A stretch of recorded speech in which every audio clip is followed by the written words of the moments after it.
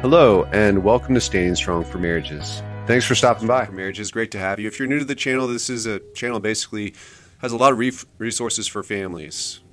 Our primary goal is to help couples stay married or to restore their marriages. We know that this has a lot of impacts on people's lives, children.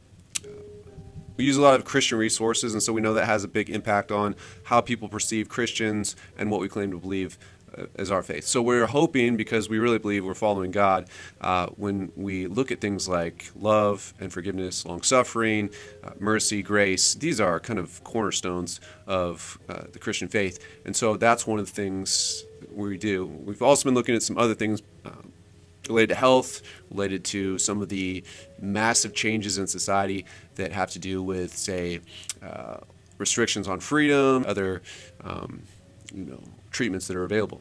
So, we look at a bunch of different things. Today, I'm going to be looking at a great resource from Sharon Fitzhenry, Covenant Marriage and Betrothal Divorce. So I like this topic. It's a very technically difficult topic and one that can honestly wear you out. So if you're going through a divorce and you're a Christian person, you're trying to figure out what does God want me to do, there's going to be a lot of voices, complex things. In fact, I had something really great come through. I asked for some help from a translator, person who works in that side of things. They gave me some great responses, but that's something we'll maybe get through later. So Sharon put together a great resource. It's a 119-page PDF. I put it on Standing Strong for Marriages, our Facebook group, but she also is an admin for one called Covenant Marriage and Betrothal Divorce. So if you're on Facebook, you can go on there. If you want to create a burner account or whatever, you can create a fake profile if you're worried about some of the stuff along with that. So a resource for Matthew 5:32 and 19:9, and these are the big verses in Matthew that talk about what happens if you divorce and remarry, right? So Sharon Lee Fitzhenry, and you can find her on Facebook. She goes by, I think, same name, Sharon Fitzhenry. So take out the middle Lee, just Sharon, first and last name if you want to find her. So what this basically is she has done a lot of work basically trying to put forward some ideas about what did it really mean related to, and I haven't read this whole thing. I mean, it's 119 pages, and so I am going to look at it, but since I found it now, I want to share it and get it out for you all. It came out August 28th, 2021. Okay, so the table of contents, I want to look at this, but one of the big things that I feel like I've seen Sharon doing in a lot of her posts lately has been trying to ask this question: what is this quote-unquote term, which is often translated in English as like sexual immorality or fornication or something like this? Some people would say, oh, it means adultery. And a lot of what Sharon has been posting recently, and I'm guessing that's what some of this research is going to say, is looking at, is this related to prostitution? So Sharon has done a bunch of research: covenant marriage, covenant or contract, case for indissolubility, looking at a lot of just biblical verses, adultery, unfaithfulness to a covenant. So looking at a lot of these, quote unquote, problematic or controversial ideas. Are we dealing with a covenant here? What does it mean, if a person has a new marriage? Is that new marriage legitimate? Why does the Bible call it a new marriage? Marry someone else. Why would it use that? Why wouldn't it use something often people say, why wouldn't it use like fallaciously get into a fake marriage, or take a false wife or false husband, right? Why isn't it? And sometimes there are translations that do that. I think the basic English version, I'll get to that in an upcoming video when I go through some of the stuff that a back and forth I went through with a great person. But anyway, Jewish betrothal, that's always a big one because a lot of people are into the betrothal camp, right? That there's some special thing of close to marriage and like promised wives versus real wives. So if you're a betrothed wife, you're betrothed to be married, right? And so was there a special meaning that we need to unlock if we're going to understand Matthew's gospel to a Jewish audience who already held this kind of Jewish betrothal ceremony, and how that doesn't make sense to us as outsiders, right? As Gentiles, we might not really understand how close to marriage that was, and then what are the implications. So she's going to take us into some of that. Excellent. Public procession and the wedding, something I've thought about recently. Hey, why is it that when you go to a wedding, at least I did, and every wedding I've ever been to, I've always come away with the sense that this is for life, right? till death do us part. Was that just some like mumbo jumbo that somebody made up along the way to try to up the romantic sense of the whole thing? Or is that really what marriage is? I mean, hopefully she'll help us look into that.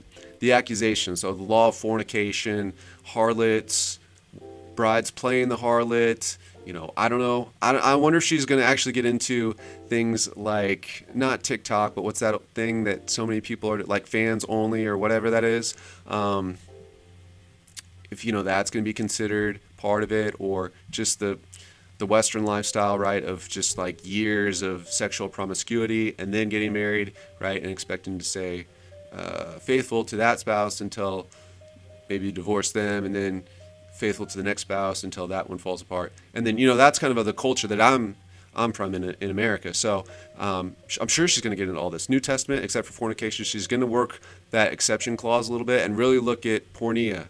She went to all these universities, seminaries, found these ancient texts. She said she was going through microfiles and all kinds of research that she tried to do. I mean, obviously. So I like it. Just anybody who does this level of work, I think is great. So adulterer, adultery, porneia. What does this term mean? Porneia is the Greek word. So porneia is the Greek word. It's often argued over. Prostitutes, patrons, pimps, covenant wife. It's going to be interesting. I mean, I've never really seen anything like this. Hebrew, I've never heard for zana. So some new interesting stuff here. Latin and English dictionaries, Bible translations compared, Greek lexicons. And I've been seeing a lot of posts from her about all these lexicons. And it's like, you know, where is this person coming up with this stuff? Not that it's legitimate. It's just more like, who has gone that deep? I should say one thing. I first came across Sharon early in my stand, right when I started kind of, I mean, I put my ring back on. I've been standing for a few years, but then about 2018, I started the YouTube channel for this because I thought, I don't know everything, but I'm fairly convinced that I'm on the right side of this, and we need to get the word out because this is a big scandal that no one talks about this, that there's all these divorces. I can't believe, when I found the numbers, I was like, I can't believe it. But Sharon was one of the first people that kind of, I mean, took it to a new level for me.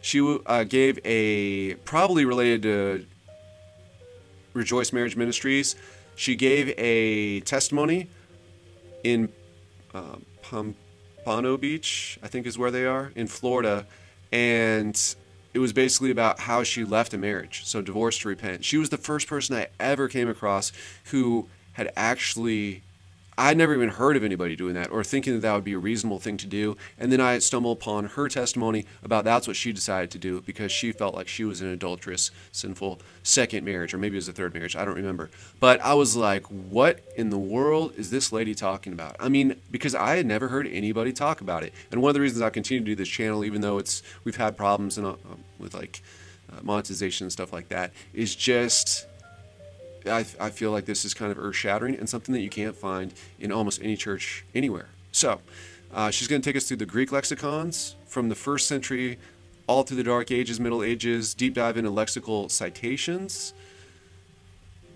Strong's Concordance, Bible Hub, Vine, divorce analysis and application, remarriage analysis and application, faithful contemporary leaders from the permanence view, marriage repentance, or remarriage repentance, repentance from the book of Ezra, which is an important one. You should at least know that if you haven't gotten even through some of these low-hanging fruit pieces, is just go read the book of Ezra, and that'll help get you at least on board with the idea that marriage can be sinful and something that should be repented of, and divorce under certain circumstances is the right way to go. She finishes off with some conclusions, gives us our references, and helps us to go do our own study. So, like I said, you can find her, again, the channel, or Facebook group, I should say, Covenant, Marriage, and Betrothal Divorce.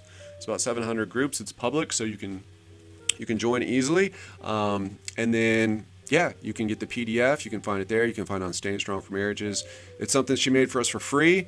And so obviously she's really, I mean, could you imagine doing this amount of work? I mean, either what, you're A, terribly bored, or B, you're extremely concerned and feeling like this really needs to be shared. And you're probably very full of love. You feel like, I'm concerned for my fellow man or woman, concerned for the church, concerned for what God is trying to do, his message. And so obviously she believes like there's some huge missing pieces. So there you go. Thanks so much. We'll talk to you on the next one.